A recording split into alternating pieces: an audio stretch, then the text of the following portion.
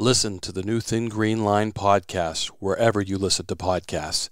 Game wardens John Norris and Wayne Saunders talk about wildlife, the outdoors, law enforcement, environmental subjects mixed with current events and guests that are part of the Thin Green Line. And if you are one of those visual people, like me, for $5 a month, you can see the actual podcast on patreon.com. Just search the Thin Green Line podcast on patreon.com and join us.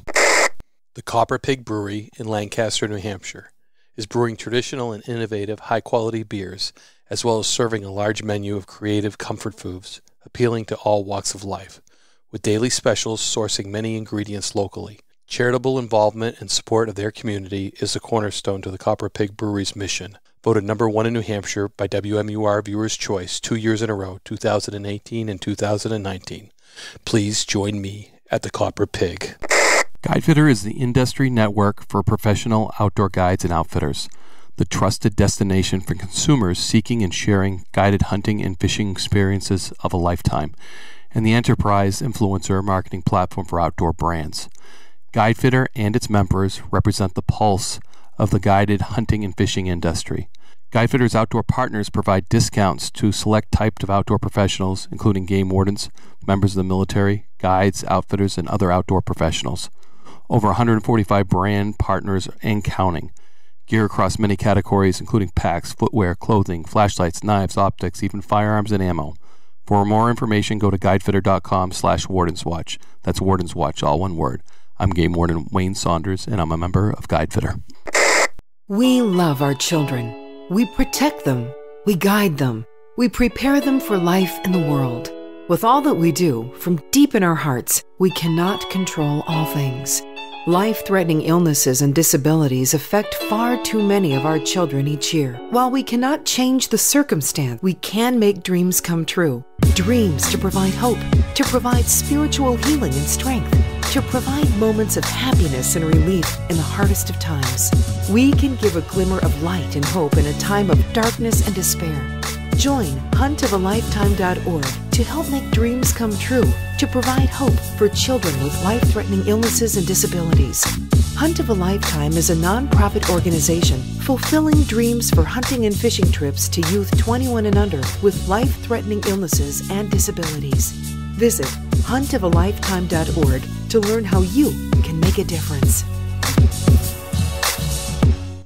This podcast is brought to you by Maine Operation Game Thief and Wildlife Heritage, a foundation of New Hampshire at nhwildlifeheritage.org and International Wildlife Crime Stoppers.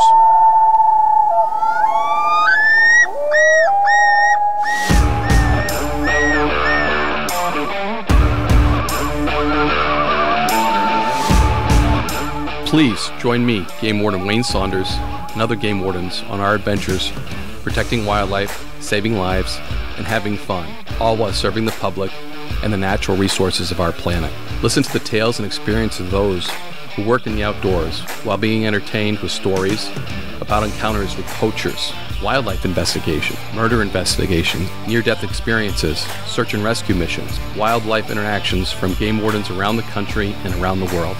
When I retired, I realized I couldn't let go of that legacy, but rather wanted to share the passion, the commitment, and the stories of those men and women that call themselves game wardens. This is Game Warden Wayne Saunders, and this is Warden's Watch. So episode 40, we're going down to Maryland, to the Eastern Shore and then inland with former game warden and historian Greg Bartles. I was asked to go down to Maryland, John, to speak at a Wildlife Crime Stoppers Maryland. That's what they named Maryland OGT, Operation Game Thief, is Wildlife Crime Stoppers Maryland, which, again, I think labels it gives it that special thing as you know what it is, Wildlife Crime Stoppers Maryland. So they did a fundraising thing that they asked me to be the keynote speaker at Annapolis, so it was quite an honor to go down there. Along my way, I stopped and did some podcasting, and one of the places I stopped with Greg Bartles, the historian who has changed a building, one of his own buildings, as a museum.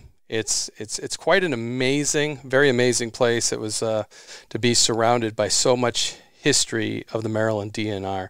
He actually has a jail cell in there too. You go to the bathroom, you got to go through the jail door. It's pretty amazing. And history is so important to know where we've been, where we're going, where we've come from, to learn from our mistakes, to learn from our positive impacts, to see our successes. When we talk about the Oyster Wars down there, which was huge at the beginning of our country, the 1800s into the 1900s, oysters were a commodity on the East Coast that were so important. It's that history part is just something that I gravitate to, and I think a lot of game wardens gravitate to as well. Yeah, there's something Greg brings to the table on this is something that's unique and traditional. The Oyster Wars, some of the historical value of all the stuff he's put together, and some of the stuff we don't see over in the central part and the western part of the nation, where my career history was. So especially our West Coast and Middle America listeners and viewers are really going to get a kick out of this because it's so unique and different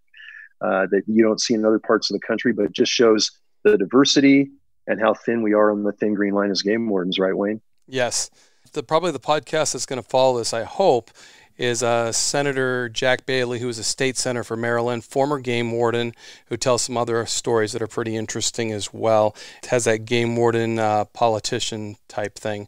Love it. Recording was a little rough, I will say that, so I've got to review it to make sure it's going to be able to be aired. So hopefully that'll be next. That was just an honor to be down with the Maryland Game Wardens and to see their history, to be a part of their history, to sit down with Greg Bartles and have him tell this story of the beginning of Maryland right up through. And the guy is so knowledgeable. It just blows my mind away that he could rattle off dates and agencies and the blending of agencies that they did. Because a lot of our agencies had, separate agencies. They had like 3 different agencies, the park, the Marine Division, and the Inland, that all came together over time. And that's what makes up Maryland DNR today. Love it. This one's a real fun one, man. Episode 40 already. Yeah, it's great. With Greg.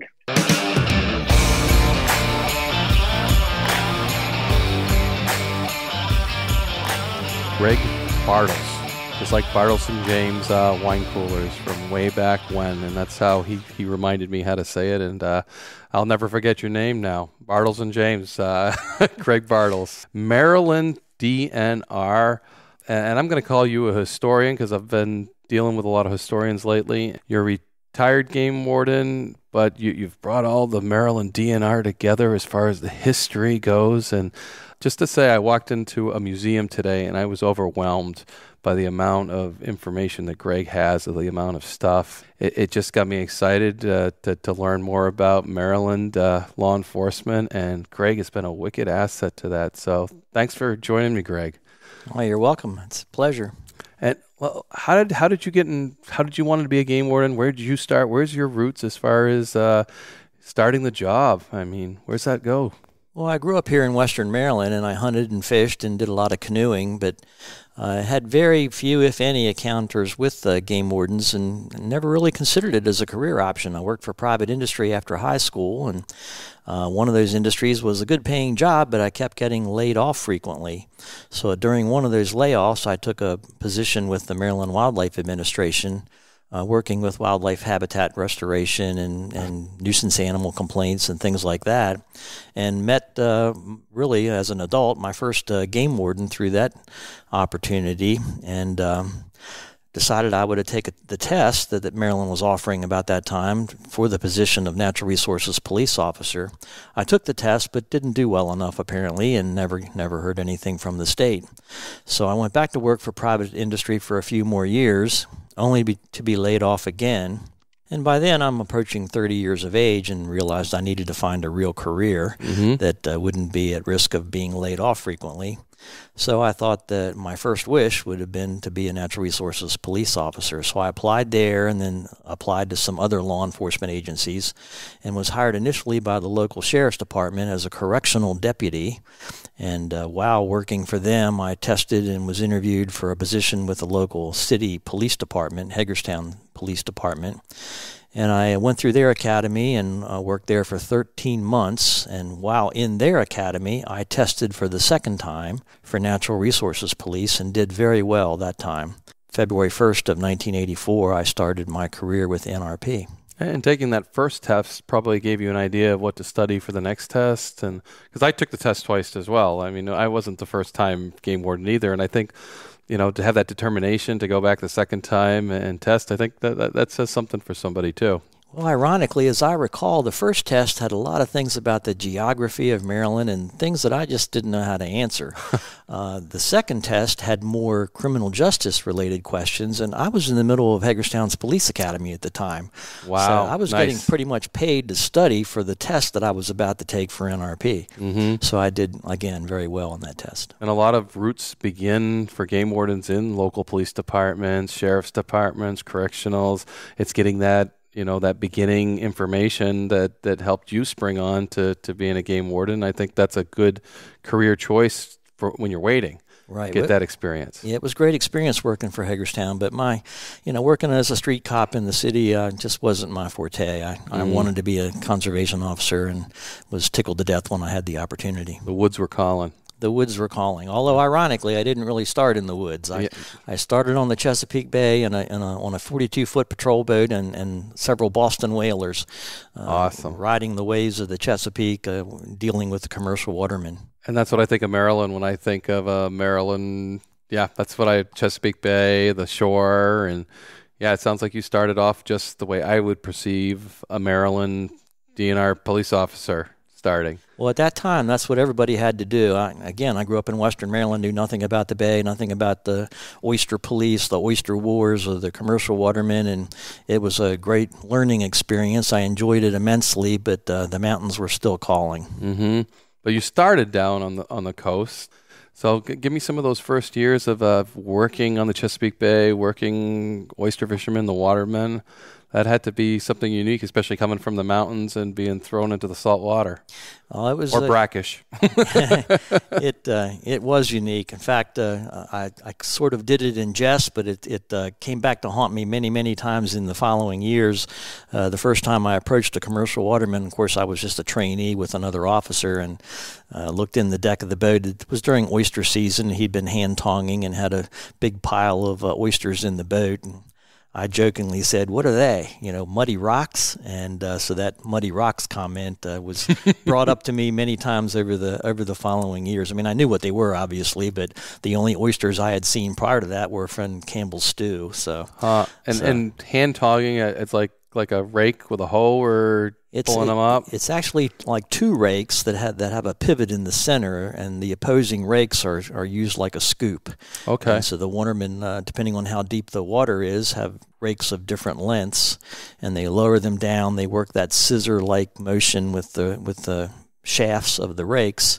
And when they feel like they've got a good catch of oysters in the baskets or the rakes, they bring it to the surface and dump it on a culling board when they sort out what they're not supposed to keep, the small oysters and the undesirable, stuff that's found on the oyster bars. And they just basically shuck them right back in where they found them? They push all the not shuck them. They stuff. Just push them back in alive. Yeah, shucking is another term used with oysters, but not in this case. Uh-huh. But, so that's the primary way the oysters are caught here in Maryland, at least at that time. There were also a fleet of dredge boats. They're called skipjacks. They were created specifically for the harvest of oysters back in the 1880s or 1890s. And they worked a couple days a week. They were allowed to use motor boats to push them, and on certain days of the week, other days they had to use sail power. So it was the last commercial fishing fleet, to my knowledge, in the world, and they still operate very, very limited today. They're pretty much a rare and endangered craft.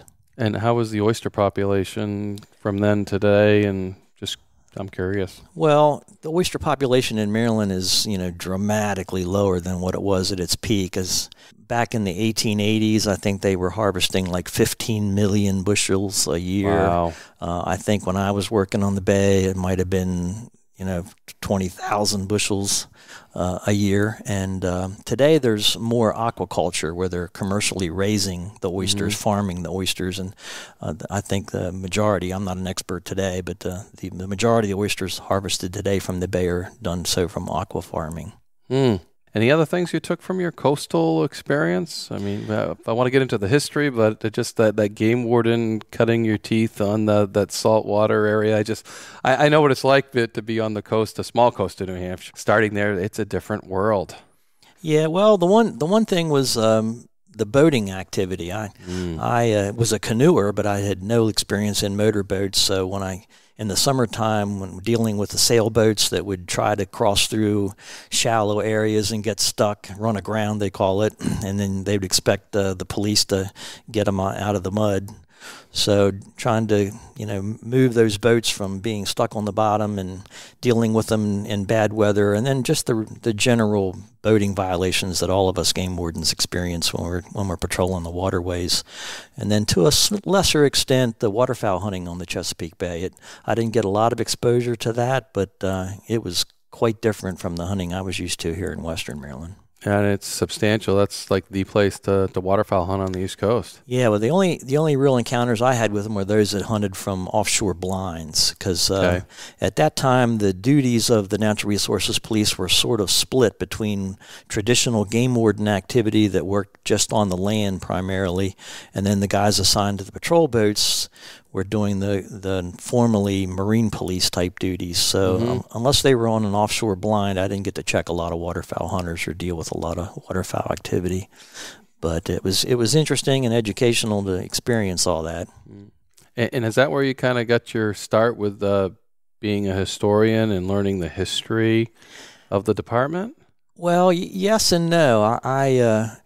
It was kind of funny. I'd given notice to Hagerstown Police that I was leaving in 2 weeks, and I was also preparing for a drug case. I'd worked undercover for Hagerstown and made a pretty substantial drug distribution case, and I was at a meeting, and the assistant state's attorney that was prosecuting the case walked into the room, and he had heard that I was leaving and taking a position with the Natural Resources Police. And he looked at me and he said, "You're going to be an oyster policeman." And I didn't know what he was talking about.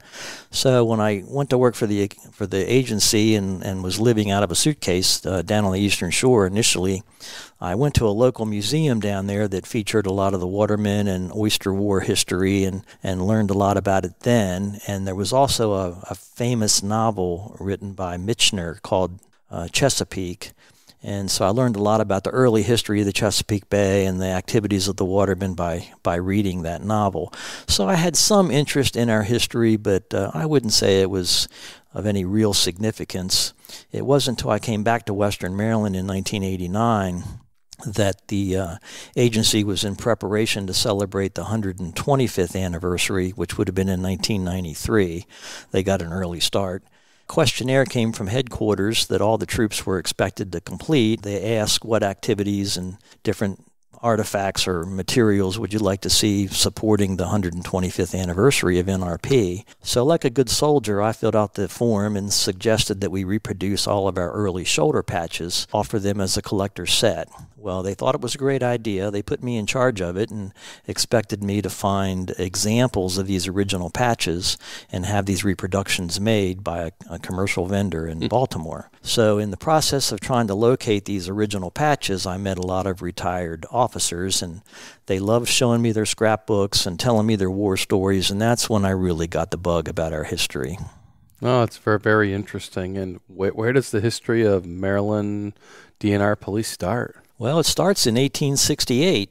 Prior to that, I guess as early as the 1820s, the local watermen, most of whom were using those hand tongs we talked about earlier, were suddenly confronted by New England sailboats that had come into the bay after pretty much depleting most of the oysters in the New England states. And there were lots of oysters to be caught in the Chesapeake Bay, so they were using these large sailboats and dragging a heavy metal basket called a dredge behind them under sail power to scoop up oysters in large quantities. The local watermen saw that as a threat to their livelihood, so they convinced the General Assembly to outlaw the use of those dredge boats. And the General Assembly passed laws that supposedly would prohibit that activity, but obviously it didn't work with no police department out there to enforce it. So this went back and forth. The Civil War provided a brief interruption to that kind of activity, but after the Civil War, the dredge boats were back at it pretty hot and heavy. So they passed a law in 1865 that allowed the use of the dredge boats, but limited them to deep water and required them to have a license. But again, there was no police out there to enforce the law. That was up to the local sheriff, and so he had very little opportunity to make much of a dent in the oyster poaching that was occurring. So in 1868, the General Assembly created the State Oyster Police Force, and that eventually evolved into the Natural Resources Police today. So oysters were such a high-priced commodity back then that they wanted to protect those for residents of Maryland. It was the biggest industry in Maryland, second only to agriculture. Wow. And with the advent of the locomotive trains and the expansion of the railroads, and even as far west as California during the gold rush, oysters were a delicacy, and people had money to spend on those luxuries of life, and oysters were shipped all over the country. And a town like Crisfield, for example, it basically exists today because of the oyster industry of the late 1800s. Very, very interesting. So Maryland took it pretty serious and started a enforcement. I'm assuming they started having issues if there's no enforcement out there. Just like today, if there's no enforcement out there, who's going to pay attention to the laws, huh? Right, exactly. In fact, the Oyster Police, the history of that is I think, fascinating. Advertised the position. I think there were 5 applicants. The successful applicant was a former Civil War naval veteran. His name was Hunter Davidson. He, at that time, after the war, had a position as in charge of the state journal for the state Senate. He was very popular with the Maryland senators at the time. He got the position, and the first thing he did with the limited budget that he had was had a steam-powered side wheel paddle boat, steamboat, constructed in Baltimore. He didn't actually take possession of it till a year later, and he also went to the Tredegar Iron Works in Richmond, Virginia, and ordered a 12-pounder Dahlgren light boat howitzer. So this was a muzzle-loading cannon, and they were used extensively during the Civil War by the Navy on both sides. He recognized that in order to apprehend the violators using these big sailboats, he would need to shoot the rigging out of the sailboat so they would stop and he could arrest them. And so I kind of compare it to what we call a stop stick today. If the violator's trying to get away and you flatten his tires, well, in that case, you use a 12-pounder howitzer with a shot charge in it to bring down the sails of the sailboat and apprehend the violator. This is serious police business, huh? I mean, real serious. We got cannons. Exactly. Well, the watermen at the time, and we'll call them oyster pirates, that was the common term used in the media back then. There are many, many, many accounts in the newspapers of that era about these conflicts with the oyster pirates. They called that period the Oyster Wars of the Chesapeake Bay. They didn't have any respect for law enforcement, and if they saw a patrol boat coming, they'd just reach for their rifles and tried to deter the apprehension of them and deter the police boat from taking any action against them. They saw the oysters as something there for the taking, and they weren't going to be stopped by any law enforcement. Wow. So they have rifles, and now the police have cannons. Yeah, there are many accounts of gun battles. I think one of the most famous, I believe, was about 1888, where 5 or 6 of these dredge boats had tied themselves together and were letting the wind push them towards an oncoming police boat, which was a steel-hulled, steam-powered, screw-driven vessel. I think it's 113 feet long. It's a good size. He had just had one of these cannons installed in the bow of the boat. It wasn't installed in such a way that he could lower the muzzle to aim directly at the approaching boats. Meanwhile, the oyster pirates on these approaching boats are shooting constantly with their rifles at the police boat. He fired a couple of shots, and again, it went into the rigging, but it wasn't really causing the effect that he was looking for. And then he happened to think, well, I have a steel-hulled, screw-driven, steam-powered vessel, and they're using wooden sailboats.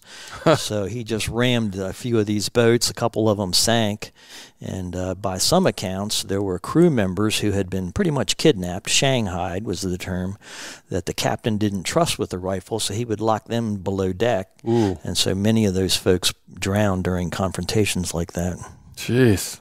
It was a violent time. There was lots of death and destruction fighting over oysters, not just between the police and the dredge boats, but between the hand-tongers and the dredge boats. The dredge boats were supposed to stay in deep water, but when the weather was bad, it was so much more comfortable to be in the shallower rivers, and the tongers took offense to that, and they would have gun battles between the two of them, and it was a pretty serious time.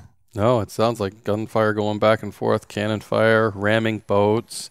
And this is the state sworn police that are taking those extents to protect the resource, basically. You know, the beginning of our conservation was, don't take everything and harvest everything and go where you're supposed to go. And we've got gun battles and cannon fire, and wow. That's I'm glad I wasn't a game warden back then. It sounds like a dangerous time. Oh, I imagine that it very much was. But one of the interesting things I noticed in all the newspaper accounts of these incidents, they would apprehend the violators and take them to the justice of the peace, and they would pay their fines or be incarcerated for the oyster violations.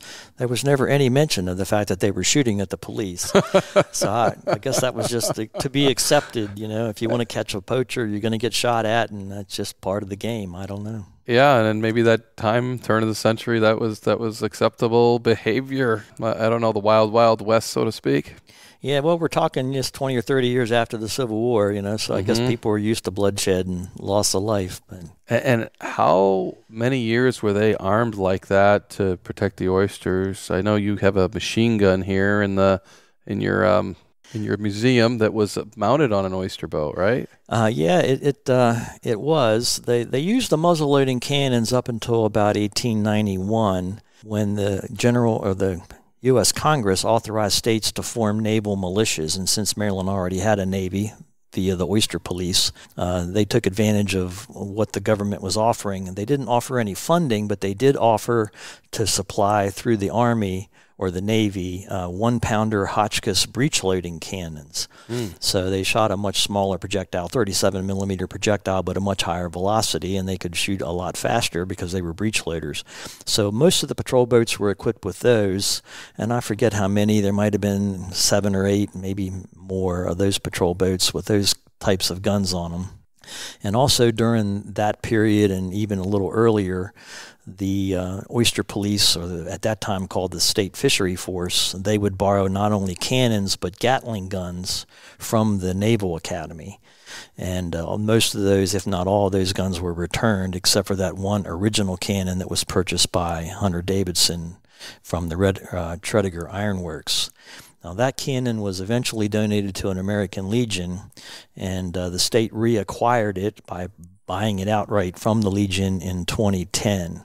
But in the 1930s, those 1-pounder Hotchkiss were removed probably in the 1920s, when they didn't see the need for such heavy-duty firepower to deal with conservation violations.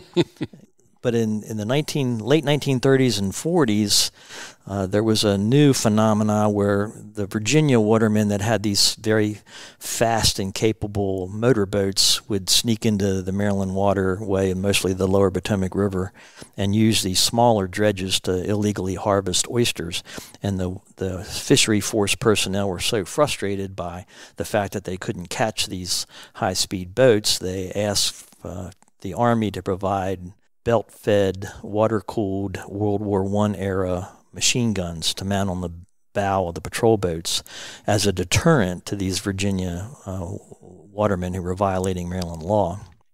And there are quite a few accounts in the papers of the time of the effective use of those guns to deter, if not apprehend, some of the violators. But I did not find any accounts of anyone being actually struck and killed by a machine gun bullet.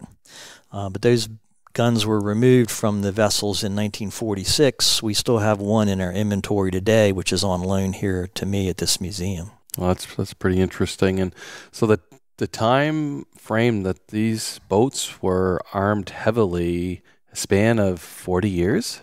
Well, from 1868 until 1920. So, yeah, that'd be 50 years. And then another brief window from 1937 until 1946, when they were armed with belt-fed machine guns. Okay. So, again, very, very serious. This is taken very serious by everybody, to arm, fisheries, law enforcement to that degree.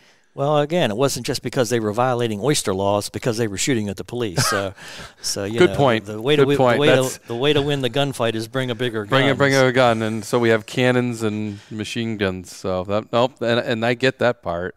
And were we effective at saving oysters, or we talked about the numbers dropping. Was that an impact of that we weren't successful as law enforcement officers, or do you think it was just the pollution of the time and taking the wrong type of oysters? Well, overharvest has been one of the causes of the decline of oysters, but disease and pollution are probably the biggest factors. Okay. A couple of diseases were introduced into the bay. One was called MSX, and I don't know what that means, and another one was called Dermo, and they impacted the oysters dramatically. Okay. And they still suffer from that today, depending on the salinity of the bay. Right, and when the aquaculture is grown, they could actually control that type of stuff? Well, no, it doesn't really affect them until they're like 3 years old, and by then the aquaculture are harvesting them. But okay. I'm not an expert about oyster disease. There's more information from DNR. No, I'm just wondering if the law enforcement was successful, and what would be your opinion after studying all this? It definitely had an impact. At least it kept the peace between the dredgers and the tongers. It was a much safer occupation to be out there harvesting oysters than it was prior to the police. The police were there as much to protect the oysters as they were to protect the watermen and keep the peace. And there was also a phenomenon back in the late 1800s of these dredge boat captains, many of whom were unscrupulous, and they needed crewmen to work on the boats. And you can imagine at that time in the cold winter months when oysters are traditionally harvested, it must have been a back-breaking job. They used a hand-cranked device called a windlass to drag that dredge back aboard the sailboat after they filled it with oysters. So they couldn't find crewmen that were willing to work in those conditions, and so they would hire agents to find unsuspecting victims, basically. A lot of German immigrants, for example, were promised wealth and a great opportunity to make money as new arrivals to the country by working on one of these dredge boats, and so many of these people ended up pretty much prisoners, forced to work as slaves on these boats. One of the jobs of the state fishery force at that time was to find any of these kidnapped individuals who were being mistreated and tortured practically while working on these boats in these terrible conditions. Many of the times at the end of the oyster season, these dredge boats would stay offshore all winter long, so there was no chance for escape. And instead of bringing them ashore and paying them a decent wage for their contribution to the harvest, they would just wait for them to not be watching and turn the wheel. The boom of the sail would knock them overboard and they would drown. So it was called paid off by the boom in the terminology of the day. Wow.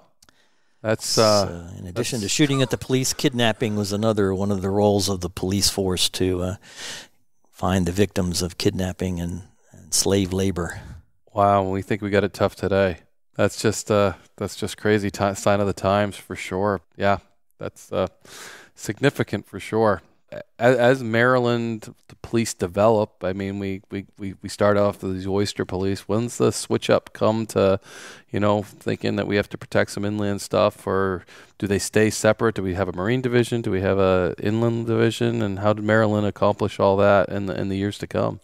Well, in 1874, other duties were added to the Oyster Police. That's when they changed the name to the State Fishery Force, when they were responsible for enforcing other laws protecting fish, not just oysters. In 1896, even though we've had game protecting laws since the 18th century, the only law enforcement was pretty much the sheriff until 1896, when the state created the Office of State Game Warden.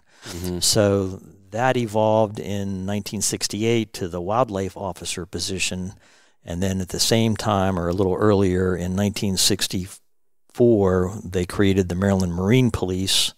From prior to that was the Tidewater Fisheries Police, who succeeded the State Fishery Force. So it was pretty much separate. Some of their duties overlapped. There are accounts where during deer season, some of the Marine Police would work with the wildlife officer. But it wasn't until 1971 that the Marine Police and the wildlife officers were combined, creating the Natural Resources Police that we have today. But even then, the duties were still very much separate. For example, when I started in 1984, I was assigned to a patrol boat, which would have been, even though it wasn't officially a division, it was up until 1981, but when I was hired in 84, it was no longer officially a division, but the duties were definitely divided. So I would have to get in my personal vehicle and drive to my patrol boat station, hop on board the boat, and then I would be at work, as opposed to the inland activity, the game wardens, he had a take-home car, and he'd hop in the car and pick up the radio, and he was at work. Mm-hmm. So it was still separate, but on paper, we all had the same duties and worked for the same outfit. More recently, probably in the late mid-1990s, everybody got cars, so even the people assigned to patrol boats still had a car and could do other activities outside of patrolling on the waterways. And then in 2005, another big merger happened when the majority of the law enforcement park rangers in the state Forest and Park Service were combined with the Natural Resources Police and became Natural Resources Police officers. So we assumed all the law enforcement responsibilities within the state parks at that time. Wow, big changes. Yeah, we've had quite a few changes, quite a few mergers, and that's why we have such a great patch collection today. Oh, that's outstanding. I always ask because it's kind of near and dear to my heart. You're in the line of duty deaths. I mean, in those ages we talked about shooting back and forth, and did anybody ever acquire in the early stages of Maryland? Was there an in line of duty death? Well, the earliest one I'm aware of, I think, was in the 1890s. His name was Bromwell, as I recall. He was apparently knocked overboard by most of the boats that we used back at that time, even though we did have 2 or 3 steam-powered screw-driven vessels. Most of the boats we used were sailboats. Wow. And he was knocked over accidentally by the boom, and by the time they turned around and went back to catch him, it was in the wintertime, and he didn't make it. We had a couple other drownings, a heart attack from after a dive activity, but the only officer killed in the line of duty from a felonious attack was in 1945, I think, when a game warden was off duty. He was coming home from church with his wife and saw a subject enter a field with a shotgun, and you can't hunt on Sunday, so he took his wife home and dropped her off and went back to confront this man. It turned out he wasn't actually hunting. He had been involved in some sort of domestic and had left the house with a gun, and when the game warden surprised him, his version of the story was he wheeled around and fired the gun and killed this game warden.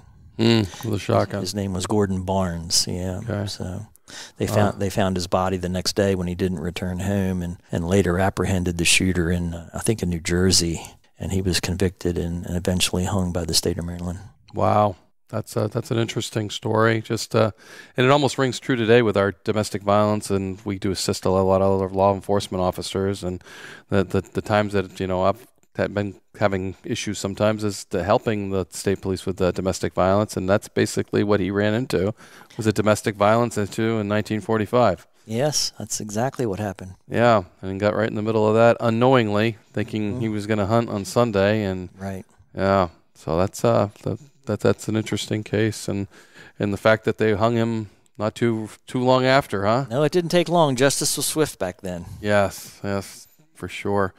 So yourself, I mean, you go from the waterways, and then you come back. You want to go back home. Yeah, I enjoyed my time on the Chesapeake Bay. It was a great experience, but I missed the mountains, and I actually left the patrol boat only after, I guess, about 2.5 years. I got a game warden's position, inland activity in Wicomico County, which is still on the eastern shore. But after 17 months of doing that, the corporal's position came up here in Washington County. I tested for it and was successful, so I got to come home and do the job of a lifetime. Yeah, the inland guy. Yep, the inland guy. Yeah, we didn't have any marine division out here in Western Maryland. That's all on the Chesapeake Bay and its tidal tributaries.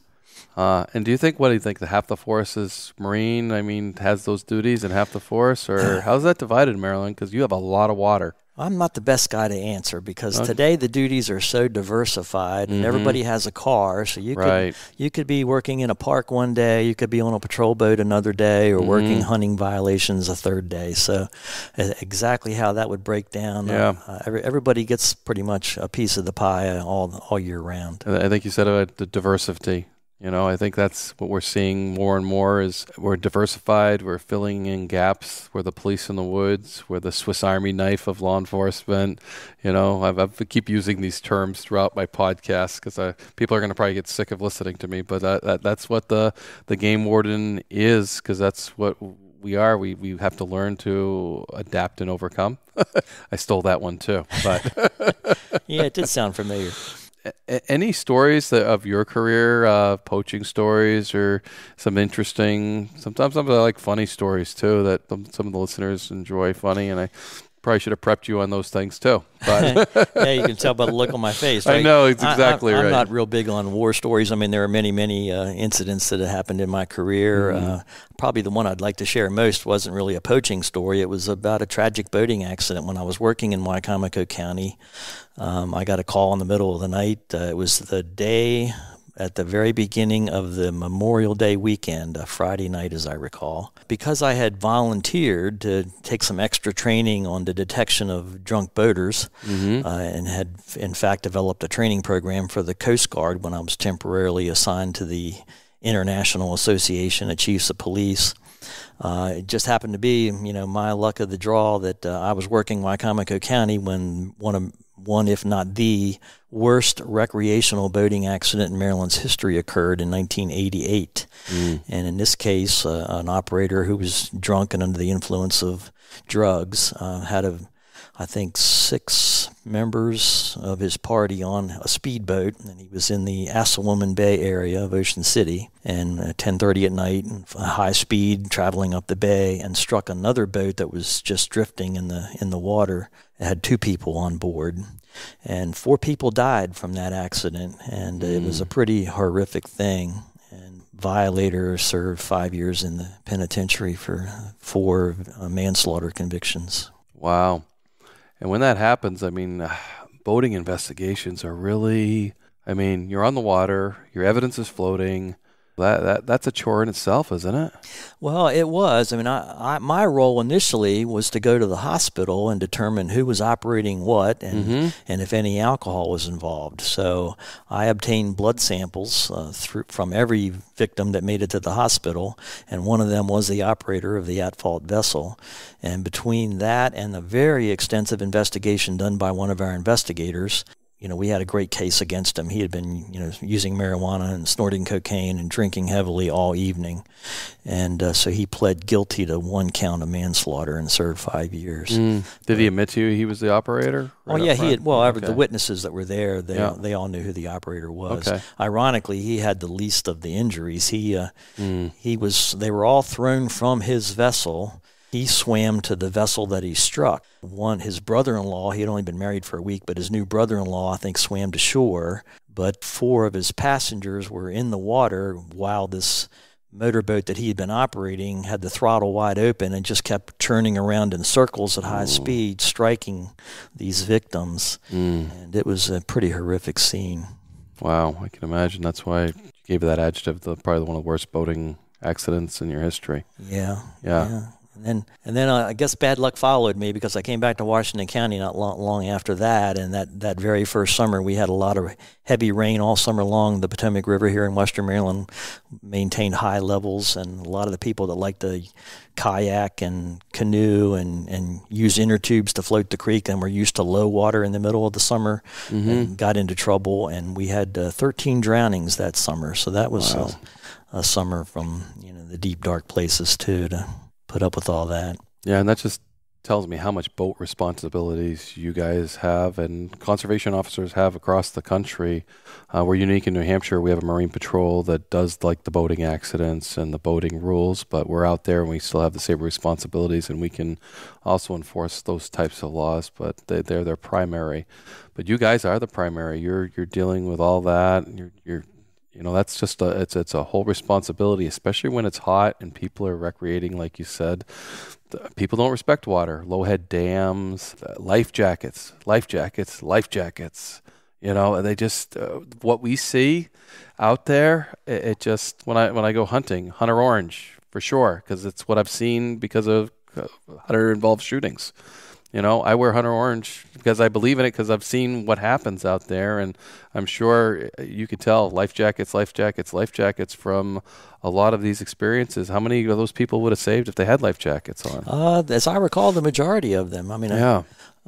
Yeah, almost every one in that incident. Now, we had a few incidents where collisions occurred and a life jacket didn't really help, but most cases they probably would have survived if they'd have been wearing a life jacket. Right. And the same way with the blaze orange. I mean, I had a lot of shooting victims that, mostly during turkey season. In the fall here in Western Maryland, you can use a rifle, and you can use a rifle to shoot turkeys in the fall in Western Maryland. Yeah. Wow. And people convinced themselves that the sound they heard or the movement they saw was a turkey, and they pulled the trigger, and it's too late. So, wow, now, that's something that surprises me.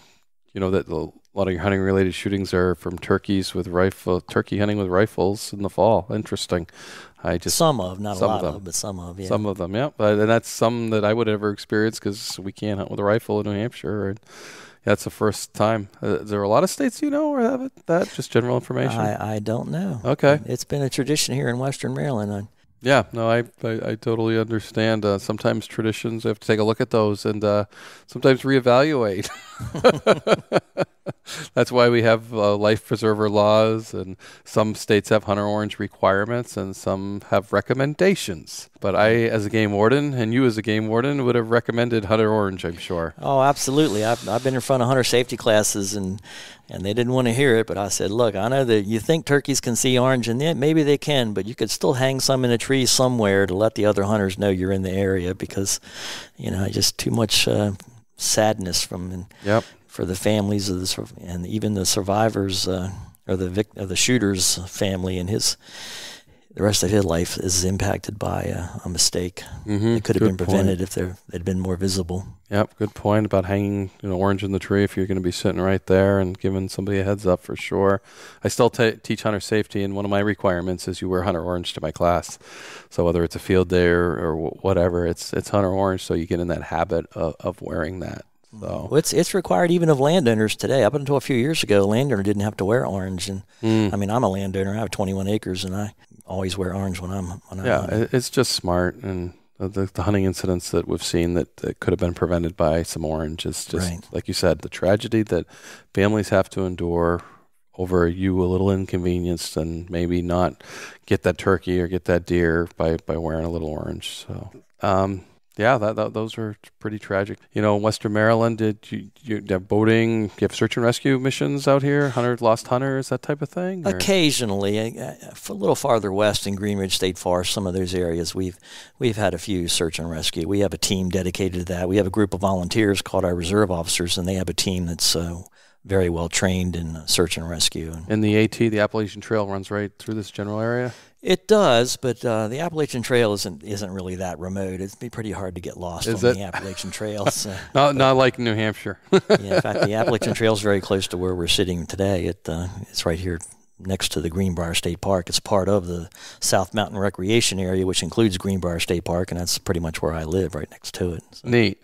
That's neat to have it so close, and it's pretty close to my house up north too. All the way from Maryland to New Hampshire, we got a connection there with the AT. But through the years, you've developed this desire, this hobby, so to speak, about Maryland history, Maryland DNR police history. Right. Well, again, as I mentioned earlier, in 1993, they had the 125th anniversary, and I created 200 collector sets of reproduction shoulder patches that we wore through the ages. And from that, I expanded and collected badges and then uniforms and then everything I could get my hands on. A lot of publications, a lot of documents, just general information about our history, not just the Natural Resources Police, but all the units of DNR. Forest and Park Service, in fact, the biggest collection here is related to forests and parks. And to some extent, the Wildlife Division and a little bit of program open space and things like that. Yeah, because you took those history before they merged, and you kind of merged them here, but you took all their old history and brought those together, the forestry, the parks. And exactly. The Department of Natural Resources was created just 50 years ago. They just celebrated their 50th anniversary, and I had an opportunity to help some of the folks that are currently working for DNR promote that history by articles they had written for the publication that DNR puts out called the Maryland Natural Resource. It's a magazine, and on their website and things like that. So the resources that I have here for historians, and quite a few have been here doing research. A couple of park rangers, volunteer park rangers, wrote a book about the history of Patapsco State Park here in Maryland, and they spent a couple days here doing research with the collection that I've accumulated over the years. Awesome. And you're kind of archiving for all of those currently.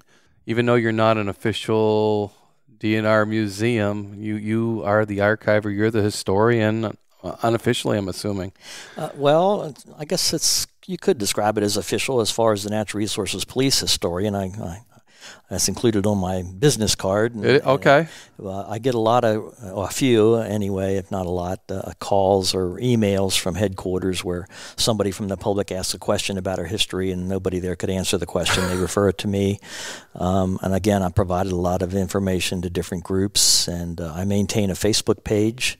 It's called Maryland Conservation History. There are hundreds and hundreds of old photographs and documents related to DNR history and the history of the Natural Resources Police. I've been on a couple of other podcasts. Maryland Public Television featured the Oyster Wars cannon, the machine gun, in my collection here on Chesapeake Collectibles a couple years ago. So I'm happy to share the information that I have.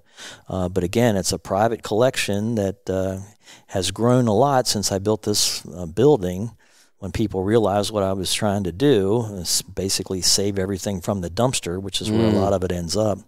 I'm hoping that eventually the state will recognize that this effort is worthwhile and provide a facility that would be more public and official than my effort here.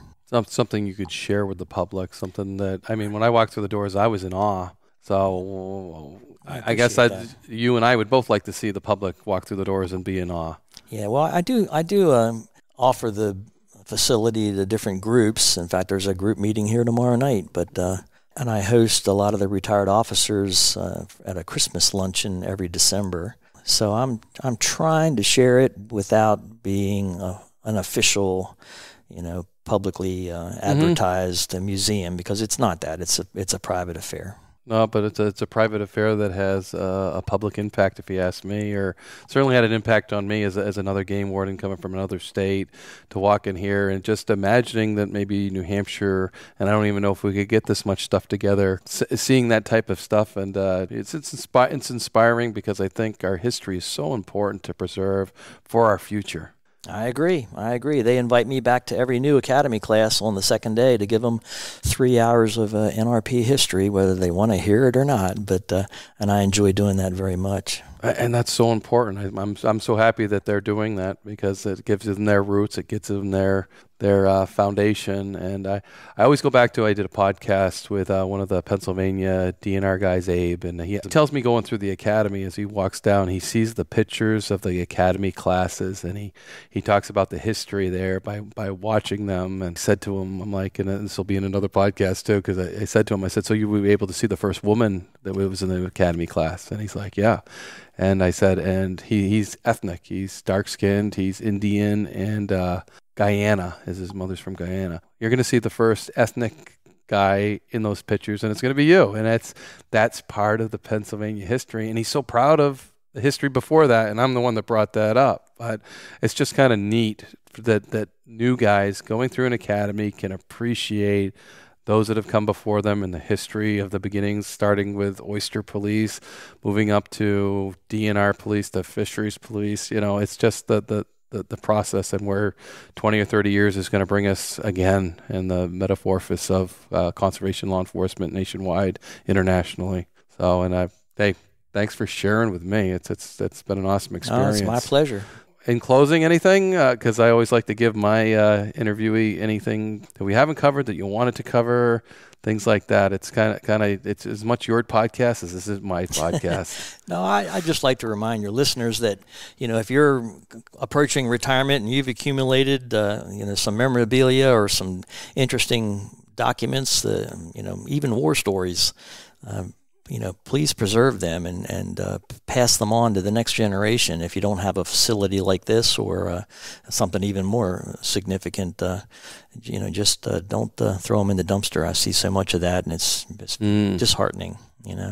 Right. And if you're in administration and you're listening, maybe we need to have a designated historian within the department and start working on a place that we can display this stuff. Yeah, well, that's a great suggestion. In fact, I went to a meeting yesterday with a state archivist when different institutions from all over the state, some very small, little local historical societies, and some very big. One was a DOD medical museum professional, and they talked about the challenges with funding and the proper storage of archives and protecting them from mold and mildew and all of that. And There's a lot to it, isn't there? That was a common theme that, different agency heads need to take responsibility for preserving history and making sure those archives are protected and available for research and promoting their agency. And you're in the process, Greg, of I asked you about photographing and making digital records and kind of doing that stuff. I mean, you said you'd be 90-something before you ever get completed. But. Well, it's a long-term goal. I mean, I plan to head for retirement. I have a lot of other activities I'm involved in. And as long as I'm physically fit, I have a limited amount of time to spend here doing digitization and cataloging. But eventually I'll have more time when I'm too feeble to do the hard work. So I hopefully will get all of this stuff digitized, and it'll be available to the world online. Yeah. Currently, there are hundreds and hundreds of photographs that I mentioned earlier on the Facebook page. But eventually, I'd like to see much more information out there at the click of a mouse. Yeah, no, it's been outstanding, and thank you very much for taking the time and sharing, the history and sharing your passion. And it's just looking around the room, I'm still overwhelmed, and I'm just really appreciative there's people like you out there doing this. And even on a small scale, there's people, and I know this is probably on the larger scale. No, I appreciate of all those people that try to save our history and share it with the future generations, law enforcement or non-law enforcement. Well, thank you, and I appreciate you and your effort promoting conservation law enforcement and making people aware of what we do and why we do it. Great. Thanks a lot. You're welcome.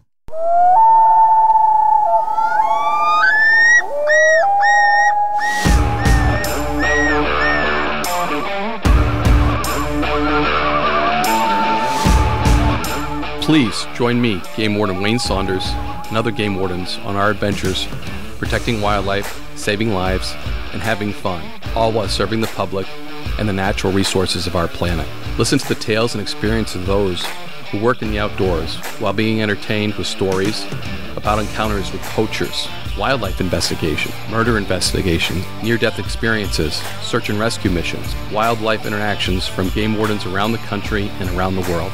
When I retired, I realized I couldn't let go of that legacy, but rather wanted to share the passion, the commitment, and the stories of those men and women that call themselves game wardens. This is Game Warden Wayne Saunders, and this is Warden's Watch.